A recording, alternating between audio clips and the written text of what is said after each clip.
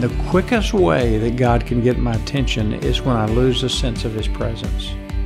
Because I just know I got nothing. And not only that, I'm going to make some really bad mistakes when I'm not led by Him and His presence. Welcome to the One Cry Podcast, a nationwide call for spiritual awakening. And now, your hosts, Bill Elliff and Kyle Reno. Well, welcome to the One Cry Podcast. So glad to have you today. And honestly, Kyle, I'm amazed that people are able to and willing to just dial into this week by week. We're surprised. But we all, I think there's something inside of us that we long for revival, we long for awakening, and we want to know, how do we get there? And that's the point of this One Cry podcast. What is a real move of God, and how do we get ourselves up to see it really happen in our life, our church, city, nation, Lord willing, the world. And we've been in this series about all prayer. Like you see that prayer by God's grace is many things, and there's many ways to engage God, certain ways to pray. There's different kinds of prayers. And last week you got us started on repentant praying. Yeah. And what does it look like to have that real cry of repentance coming out of the core of who you are? And it was too much to dissect in one podcast. Yeah. So brother, pick it up and take us to the finish line here. Well, we were looking at Psalm 51, and we saw that repentant praying takes full responsibility. Lord, it's me. It relies on God's mercy. Oh, Lord, be merciful to me. There's a humility about repentant praying. It sees the root of our sin. Lord, this is in me, and it's a problem, and I need to go down to the root. And it cries out for more than just forgiveness, for a clean heart, and for a sustained life of obedience. Lord, sustain me with a willing spirit, create a steadfast spirit inside of me. And then David goes on in this incredible repentant prayer, and that's all Psalm 51. And by the way, I'd remind you that most of the Psalms are prayers and can be prayed just as they are. You can pick them up and pray them. But also, the sixth thing I would see about this is that repentant praying longs for the return of God's presence. Now, we know in the Old Testament that the Holy Spirit would come upon men like David and empower them for service. And this is why David prays in the middle of his repentance, don't cast me away from your presence, and don't take your Holy Spirit away from me. That's an Old Testament prayer, but the sentiment of that is the same in the New Testament and in any repentant prayer. We know that when we come to know Christ, the Spirit comes to live inside of us and never leaves. But we can quench the Spirit. We can grieve the Spirit. We can push Him off the throne, although He does not leave our life and kind of take control again. So, and we lose the conscious awareness of the presence of God and a reliance upon that presence. Well, here's the truth. Everything flows from the presence of the Lord. If you have His presence, you have everything that you need in your home, in your work, in your thinking, in your finances. But if you are not aware of the presence of God and responding and living out of that awareness, you got nothing. Nothing that matters, nothing that lasts. You become worried and bothered about so many things like Martha, instead of Mary, who chose the good part, sitting in the presence of the Lord with a calm heart, right? So a repentant prayer, I tell you, the Lord knows how to get my attention. And the quickest way that God can get my attention is when I lose a sense of His presence. Because I just know I got nothing. And not only that, I'm going to make some really bad mistakes when I'm not led by Him and His presence. So repentant prayer is desperate for the presence of God, for the return of His fullness. Repentant prayer wants that filling of the Holy Spirit, that control of the Holy Spirit in its life again. And it's a mark that we've really come to the depth of repentance that we need to be. Here's a seventh thing about repentant prayer. Repentant praying longs for useful ministry in the future. David came and he said, delivered me, verse 14, from blood guiltiness, O God, the God of my salvation. And then my tongue will joyfully sing of your righteousness, O Lord. Open my lips that my mouth may declare your praise. We were made to serve God.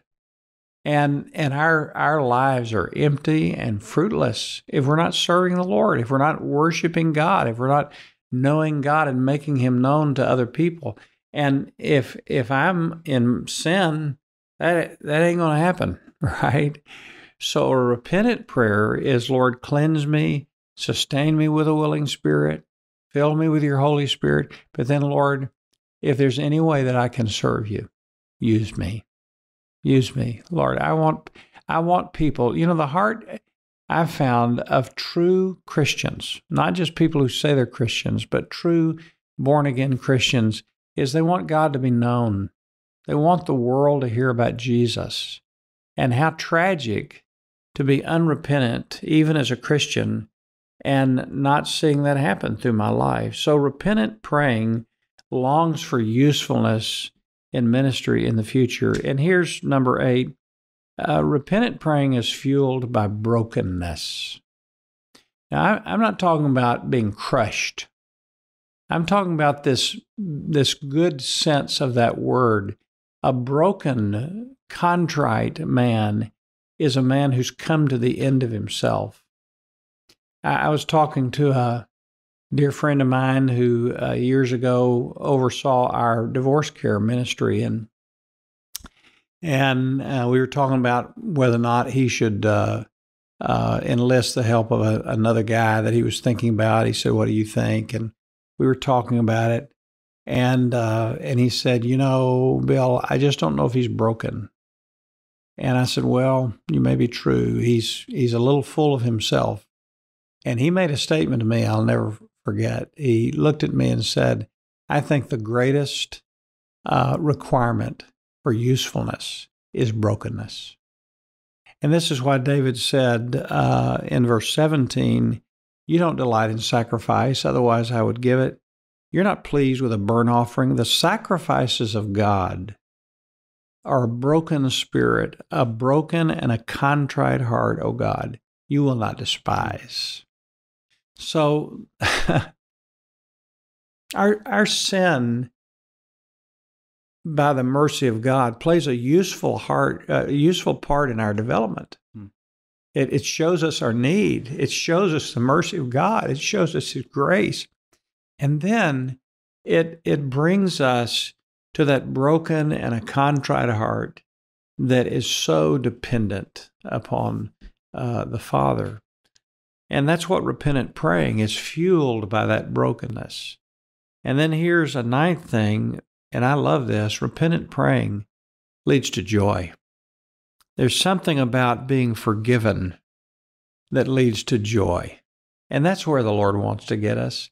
David said, "Make me hear joy and gladness. Let the bones which you have broken rejoice. Restore to me the joy of your salvation." By the way, it doesn't say the joy of my salvation. He says the joy of your salvation. You saving me brings me joy. And you think about the day that you came to Christ, if you are a follower of Jesus Christ, I guarantee you one thing's true about that day. It was filled with joy. If you really got saved, you realize I have been forgiven. I'm on my way to heaven, and it brought you joy. Well, every time we repent, God wants us to go through that same cycle all the way to brokenness. And then ultimately, though, not to this kind of sullen, despondent, woe is me spirit, but a joy and a gratitude for what the Lord has done. One final thing I'd mention about repentant praying. Repentant praying leads to corporate revival. David in this psalm says at the end of this, verse 18, now, Lord, by your favor, do good to Zion, build up the walls of Jerusalem. In other words, Lord, come back to my heart, come back to our city, come back to our nation. And now he's usable again to see that happen. So everything good comes from repentance. Right. And we ought to be, I think, Kyle, on a daily basis, there ought to be some repentant praying going on. Man, I'm sitting here just listening to you thinking, there's a few things that religion can fake. Yeah. But there's some things you just can't fake. You can't fake true brokenness. Right. And you can't fake real joy. Yeah. Like when you get around somebody that's truly broken over their own brokenness, over the brokenness, the state of things around us, it's just guttural. Yeah. It's so real. Right. So real. And the opposite of that's true, which I think what you said is beautifully true, that God doesn't just leave us despondent. He's going to bring us to real joy. But there's something about me and God, we're good. Like it's almost like a marriage that tries to just keep going on, even though they haven't dealt with the issue in their own heart or in their marriage, and they just keep moving along. But there's not that vibrant. Well, and I think that's why he comes down here and he says, you don't require a sacrifice. You don't want me to bring you flowers. Yeah, right. You want brokenness, and you will not be displeased. Yeah, wow. This pleases you. Yeah, you don't want just a date night. We're good now. Yeah, right. You want to know that I actually feel broken over how I broke your law. Absolutely. Yeah. And man, listen, we're all on this journey. Yeah. You don't graduate from this until you get home. Yeah. Until you get to heaven. And we always like to stop and hear stories. Hear stories of others that are tracking with these truths. So we're going to take a moment and do that, and we'll come back and pray together. But let's listen right now. So we're back again with Steve Canfield for part 2. And Steve, this last time that we shared, I just want you to know, as founder of One Cry, my name is Byron Paulus, for those of you that are new to the One Cry family. And I just was so moved by the fact that you shared how so many leaders and pastors, full-time Christian workers, lay people, they don't even pray with their wife. And I remember we talked about this offline, of a large church, a very well-known pastor. And we just invited, during the course of when your team was there, or one of the teams was there, to take a moment to just pray with your wife. Come to the altar, pray with your wife. And that pastor said, this is the first time I have ever prayed out loud with my wife. And she would hear me in church. She'd hear me at the dinner table, but just one-on-one. So that probably, unfortunately, is more common than we would like to think. So I want to jump to this session. And Steve, I've heard over and over again over the years of answered prayer, just either you personally or in your family. And I think pastors that are listening, pastors that are watching, I think they would benefit, as would I, afresh. Talk to me about your prayer life specifically in your home.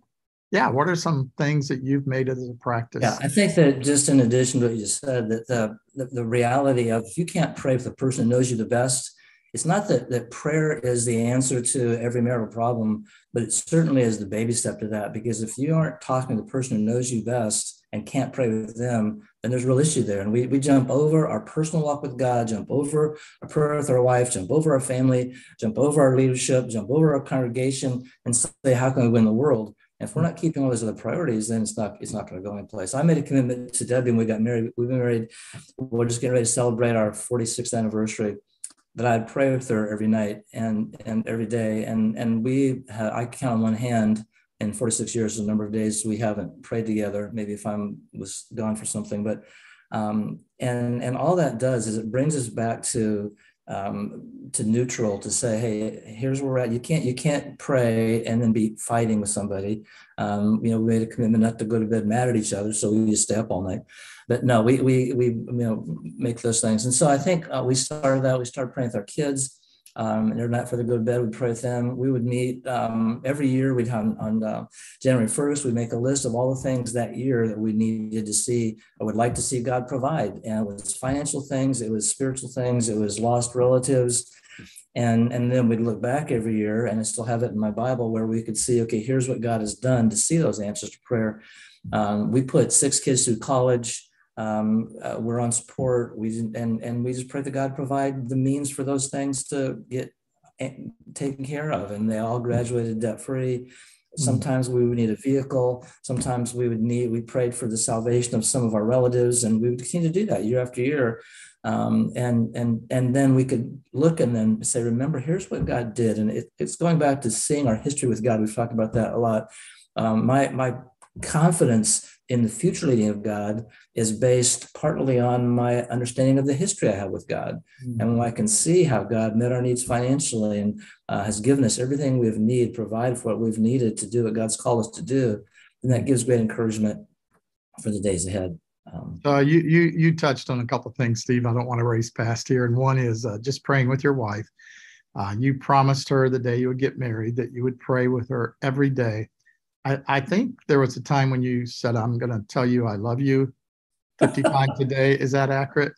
Yeah, I sat down after we got married about 6 months and figured out how many times it would take me every day to tell her I loved her to tell her 1 million times on our 50th anniversary, which I'm getting close. I divided all the days up as 55 times a day. So for 46 years now, I've told her every day that I love her 55 times.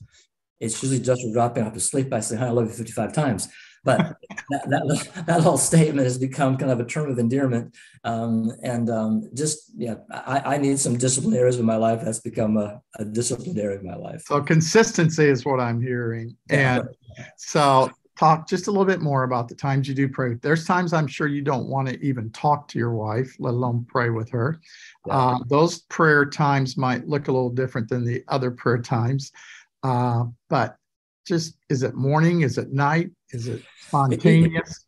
It used to be every night, which we still do that every night. Last thing we do before we go to bed is pray. Now, sometimes she when she hits the pillow, she's gone. So sometimes it's not really hurt a whole lot. So we started years ago, once the kids got out of the home, we started doing that in the morning. So we pray for all of our grandkids every morning. We have 20 grandkids. And so we pray for all of our children, grandchildren every morning. And then at night, it's kind of a thank you, Lord, for the day type, whatever. But the prayer request time is in the morning. I try every day to meet with her in prayer, and we're reading through a devotional book together. I just know that if I don't make that a priority, then if I don't start my day, I start first of all with my own personal time with God, then I meet with her, and that's pretty consistent. That's great. So you travel with about 25 college-age young people, and you're trying to make a part of their DNA prayer. Are there any practical ways you do that with the team members, those college-age young people? How do you grow them up in the discipline of prayer? I think, again, part of it is setting aside patterns. Somebody says ruts are a bad thing, but there are righteous ruts. And you can have good ruts. And so if you don't set aside time where you're going to say, okay, here's a time every day we're going to meet and have. So we have a daily prayer time every time before the service where they're meeting and they're sharing requests and setting aside. There's something about consistency in prayer that is helpful and important for most of us because we're pretty undisciplined. I think one of the things I'm learning currently about prayer in the last year that's really helped for me is the statement that prayer is not about an answer, prayer is about a person. And so I don't want to make prayer just about giving God my to-do list, but rather I want to realize that it's about a relationship. And so helping them through the day understand that it's not that you're going to have this formal time only, but it's a relationship that you're going to have.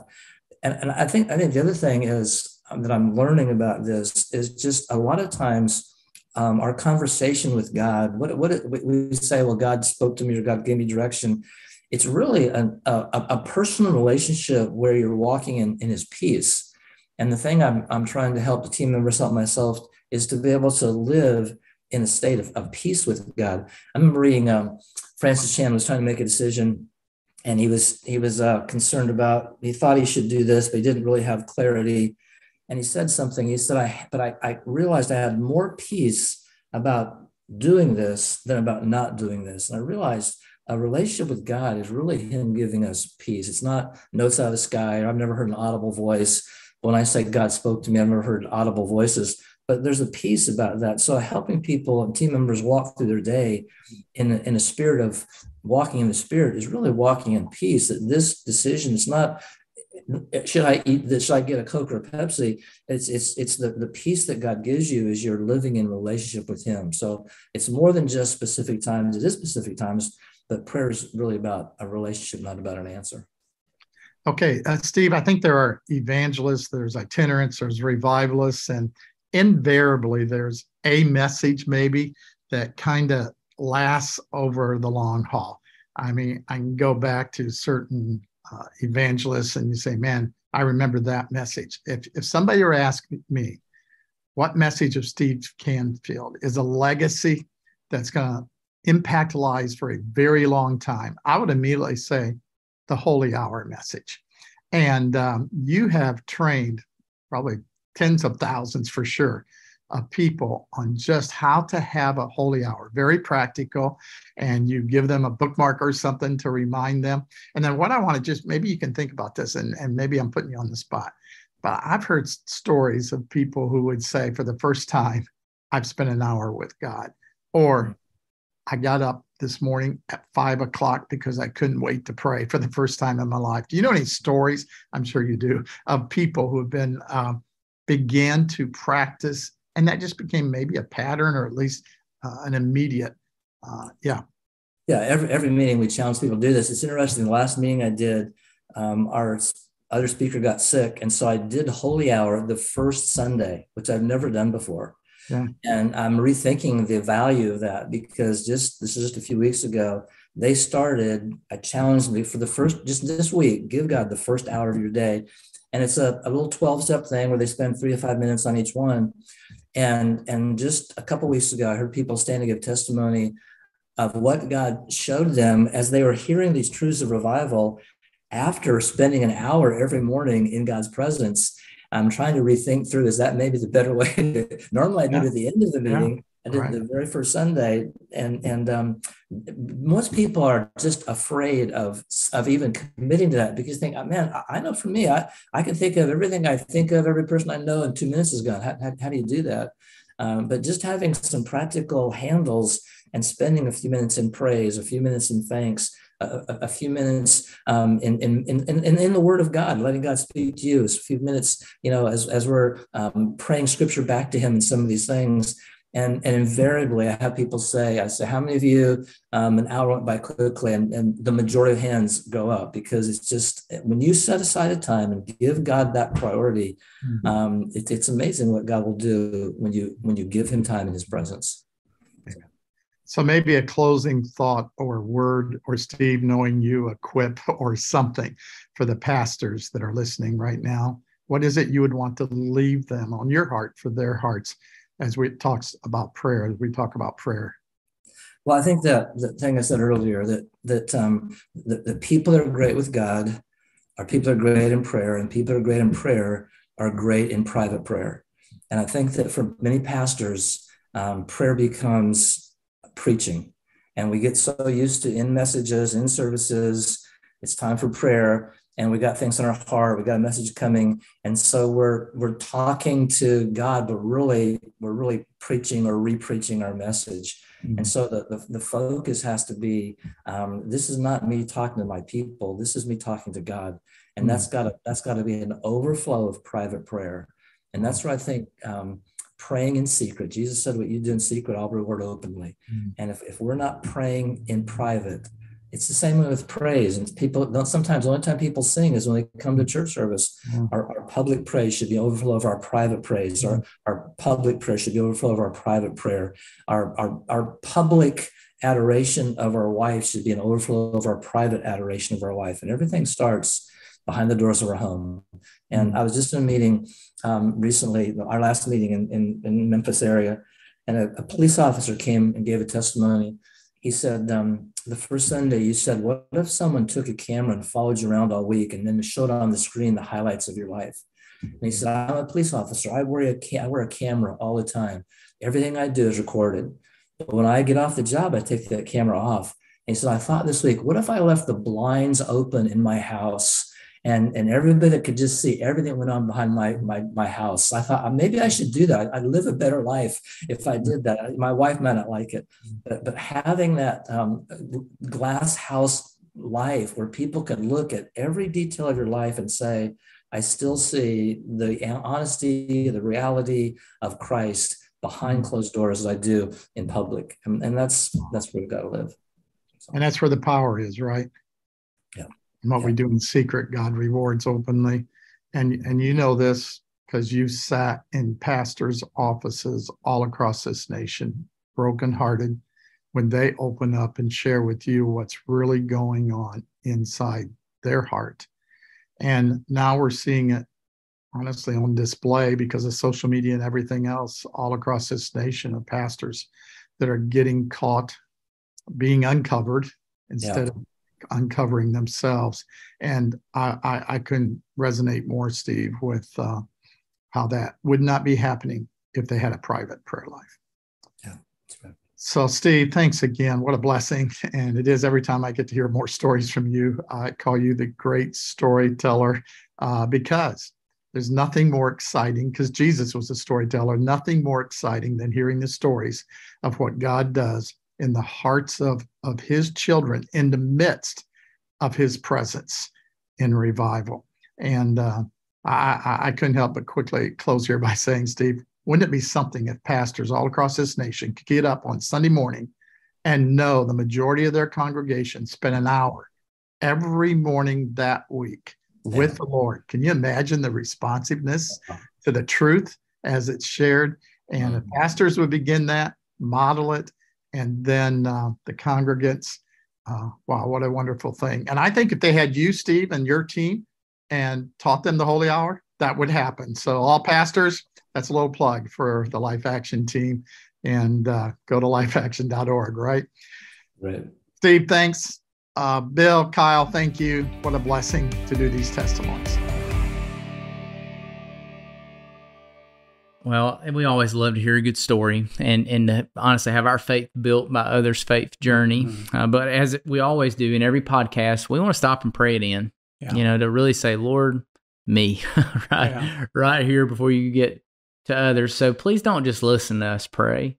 Please enter into this prayer with us. Pray where you're driving, listening, sitting right now. And Kyle, as we begin to pray here, it may be you don't need to listen to us. Yeah, right. Maybe you need to repent. Amen. So, what we're going to pray about is not as important about what you need to talk to about God. So if you need to, turn it off and just deal specifically, repentantly, and brokenly with the Lord. But let me pray for us, and then Kyle, you close. Father, for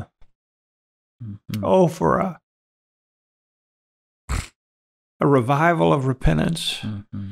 Lord, we just see so much sin. Lord, I just seeing it in the news today about churches, about groups. Lord, just the sin in all of us. And then we look in our own heart and we just see this constant struggle with our own depravity.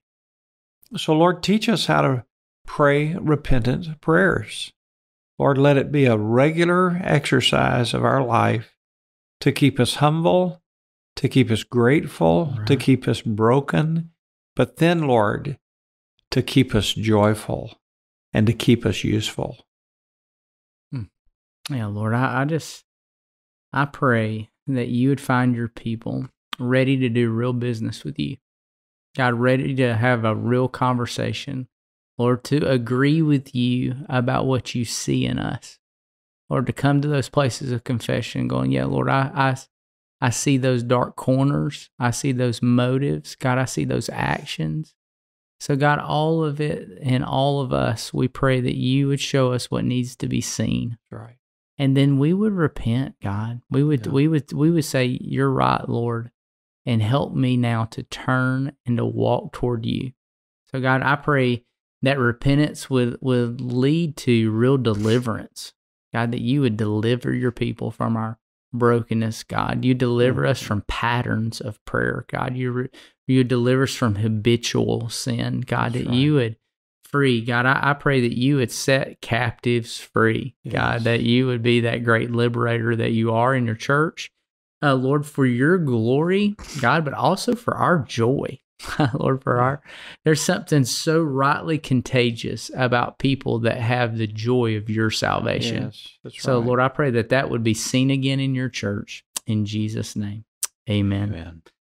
Amen. Well, again, hey, thank you for time that you've given to us here to share these truths. And man, I would just encourage these last 2 episodes together about repentance are the missing ingredients to personal revival and to corporate revival as well. So please pass it on. Yeah. Man, send it to a friend right now and just say that, hey, you know what? This spoke to me. I think it'll speak to you. Let's talk about it and send them to it, like it, whatever you need to do to pass it on. And we look forward to getting back with you next week as we keep learning about all these different ways to pray. See you next week.